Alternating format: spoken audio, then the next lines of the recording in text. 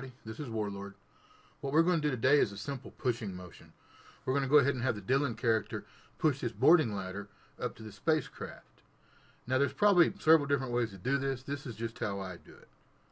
So the first thing we need to do is actually have Dylan reach or hold on to the boarding ladder. Now we can use our reach target feature to do that with. We can go into the edit motion layer, reach target button. But as most of us know that have played with this, there's a little more to it than just hooking it straight to a prop. It never goes where we want it to go. So for that, we use dummies. So we're just going to drag in a simple box. I'm going to cut it to 10%.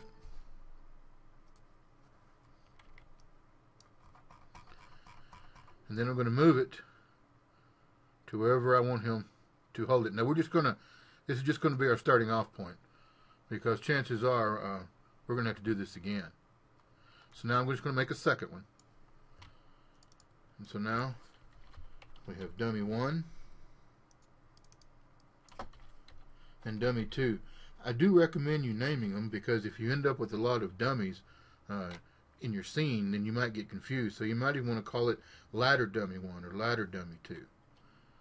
So let's go ahead and select Chuck, and let's go on back to our edit motion layer, reach target, and let's have him reach for these blocks. Now these blocks will give us something to manipulate, something we can move around and place where we want to.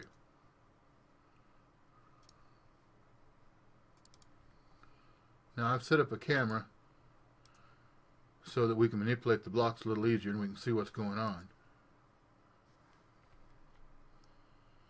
And we're going to move this block to however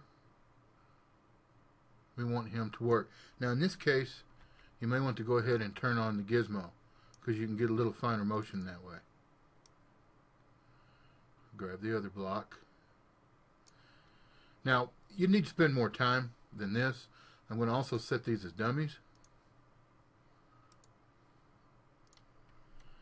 That way we can turn them off with Control D, off or on. Now like I said, you'd want to take more time. But there we have our basic setup. You'd want to come in here also and probably rotate his wrist, things like that. But this is our basic setup. This is how we use the reach target feature. Now what we need to do is be sure we attach our dummies to whatever we're moving. In this case, that will be the boarding ladder.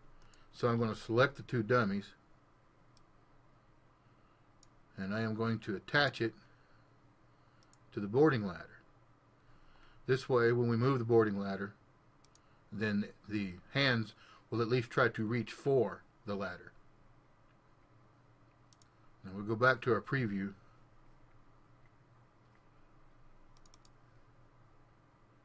And let's move this down about 100 or so. Doesn't have to be perfect, but perfect will work. And now we're going to move the ladder to where we want it, right about there. I'm using this shadow to kind of tell. Now you'll notice everything moved but him. Okay, that's not a problem. We don't have to worry about that. Let's move everything back.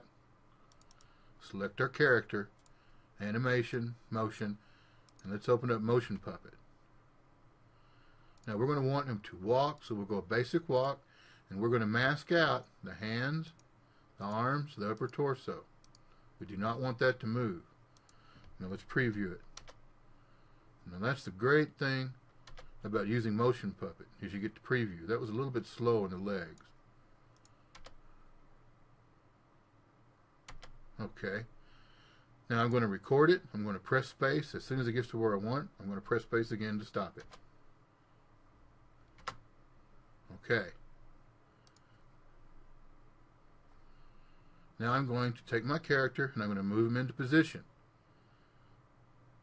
Now this may take a little more work than what I'm going to do here, just for this demonstration. Because as you can see, we've certainly got his body filed up there. I don't think anybody would want to hold on to anything in that manner. Now let's see what we have. Okay, it's working, but he's getting a little bit behind. just a tad.